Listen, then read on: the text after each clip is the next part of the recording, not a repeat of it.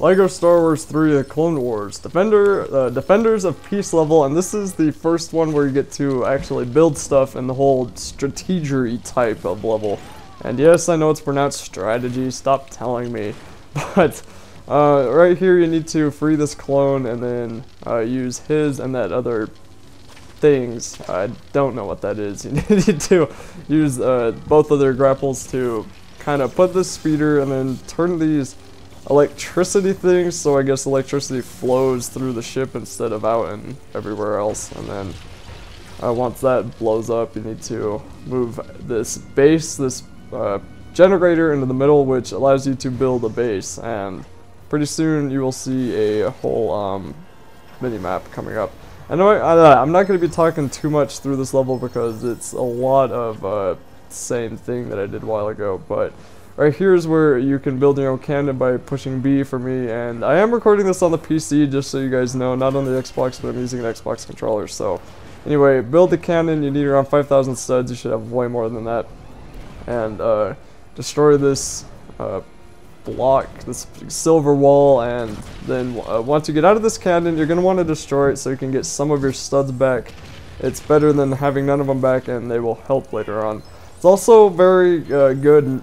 It's good to try not to die as much as you possibly can throughout this, because more studs you lose, the harder it is to build stuff. And the more stuff you build, the more options that become available to you. So take over as many bases as you can and build like a couple of cannons just to get you started, and then start building barracks and their support once you get to that point.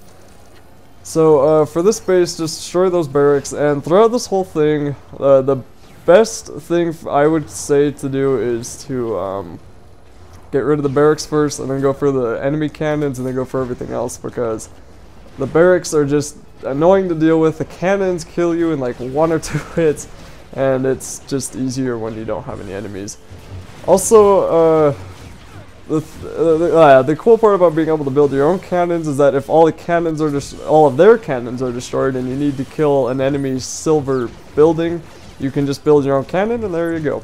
And also for deflecting bullets, if you just tap X while bullets are being shot at you, like almost all of them will be deflected back if they hit you, and it will kill the droid that shot them. So you don't need to time specially or anything.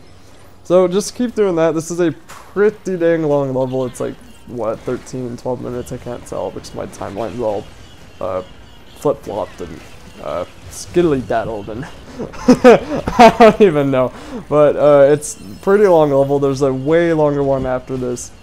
Yeah, way longer one after this, and it's this type level, this big strategy thing, and it's got 3 parts, and oh man, it's annoying, but it is pretty fun. But later, if you don't like this kind of level, you don't have to do this in the other branches when you go after Grievous and that white-skinned lady. But so just keep doing that, and you need to take out all the generators so you can kill that ship. And a couple of these vehicles that you can hijack, they do kill a little bit quicker than your lightsaber would, but if you can't get any of that and you have a friend that you can play with, both of you can kill the thing pretty quickly together. So just keep doing that. As I said before, go for the barracks and then the cannons and then everything else. Try and get as many bases as you can, and pretty much just destroy everything in the circle that is not yours, and you'll pretty much be able to get through the level pretty easily.